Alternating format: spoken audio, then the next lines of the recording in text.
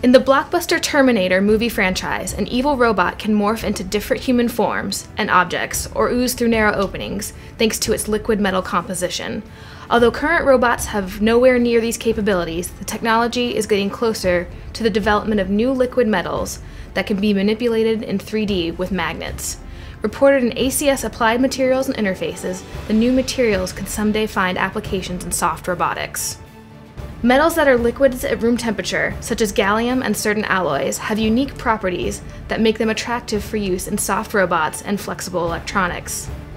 By adding magnetic particles, such as nickel or iron, researchers can produce liquid metals that interact with magnets.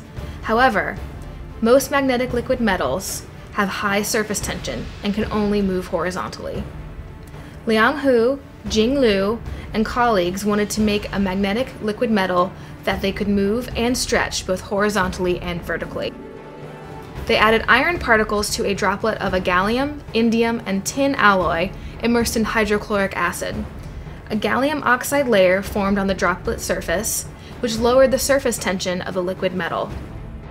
When the team applied two magnets in opposite directions, they could stretch the droplet to almost 4 times its resting length.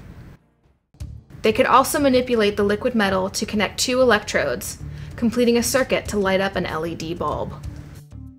The liquid metal could even stretch vertically to connect 2 electrodes, the lower one in hydrochloric acid and the upper one exposed to air.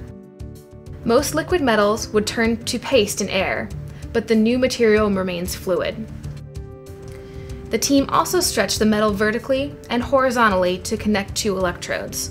Although the metal's no shape-shifting humanoid, the researchers do think their creation is reminiscent of an upright walking amphibian.